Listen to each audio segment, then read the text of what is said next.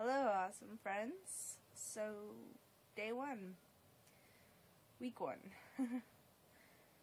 So, I guess, waking up now, I gotta get this started right away. I am at the gym, on the bike, exercising, being awesome,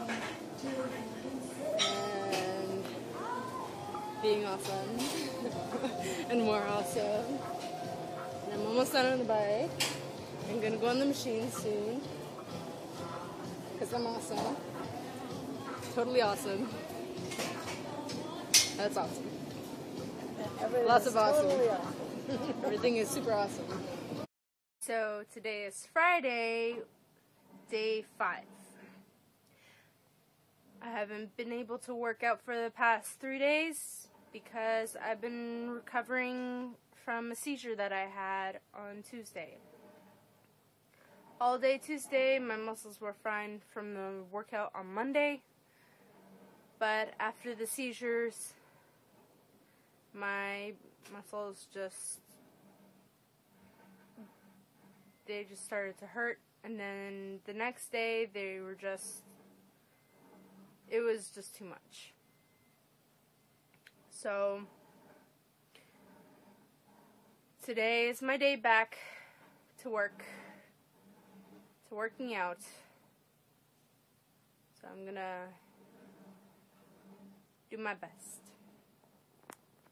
So this is day 7. I am pumped. I'm pumped for the next week to come, and I know the first week hasn't really been that really active, but I do plan on changing that, and for this upcoming week and every upcoming week after that, I am going to be pumped every day, and I am planning on just making this happen, because I feel like this has to happen for sure. And no matter what, even if I'm going out somewhere, like yesterday I went out to the movies, of course I still eat healthy, even if it's still sort of junk food. I guess you consider Chipotle as junk food, but I had a vegan burrito, so that's not too bad. I didn't put any dairy products or anything like that, so it definitely helps. And I think what I should be doing is really showing that it's not really that difficult to be vegan in public, because I know so many people, they think, oh, it's so hard, but it's not hard. If you actually do it, then if you know how to do it, then it's not hard at all. And that's really one of the things that I want to prove, is that it's not hard to be vegan when you're out in public, like going out, spending time with friends. And also that there are so many different situations. If you know you can't if you can't make it to the gym that day, you should walk to wherever you have to go to. If you have a meeting, walk to the meeting. Or if you have a hangout with friends, walk to there instead of if it's something like a whole huge distance, you're not gonna walk a whole marathon just to get to that place, but obviously walking for at least half an hour is gonna help. So yeah,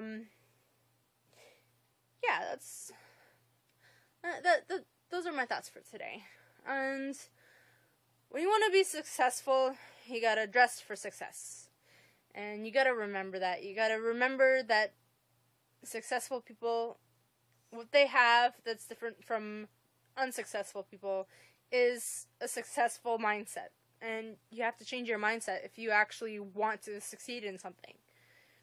So that's what I'm doing, and I'm making sure that I succeed because there is no other option. There's no option to fail.